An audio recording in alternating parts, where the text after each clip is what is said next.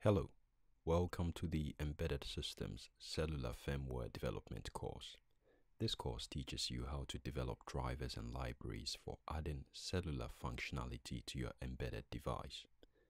This course uses the STM32 microcontroller and the A6 GSM GPRS chip. The A6 is a low-cost quad-band GSM GPRS chip equipped with 850, 900, 1800 and 1900 MHz worldwide communication band. If you do not understand what a band means, do not worry. By the end of this course, you would understand this and much more. The drivers developed in this course will work on almost all cellular chips out there. This is because most of them use the UART for communication. The course can be divided into three parts. The first part is theoretical. In this part, we shall learn about cellular technology, fundamental concept, and concept with regards to the GSM architecture.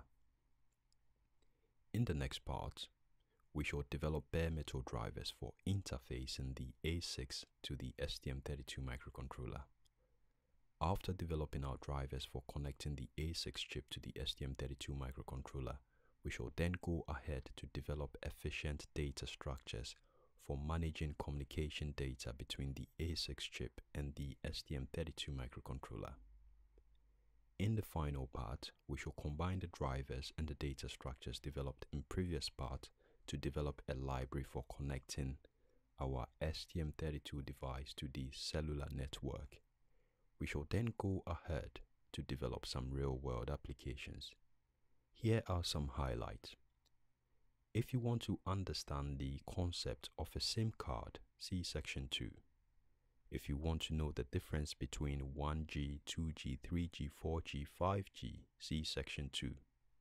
If you want to know the difference between GSM, LTE, WCDMA, see section 2.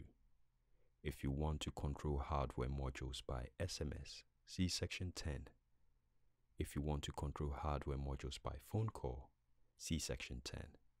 If you want to automatically send SMS or make a phone call by hardware trigger, see section 10 again. If you want to develop a bare metal real-time clock driver, then see section 9. If you want to send sensor data by SMS triggered by an RTC alarm, see section 10.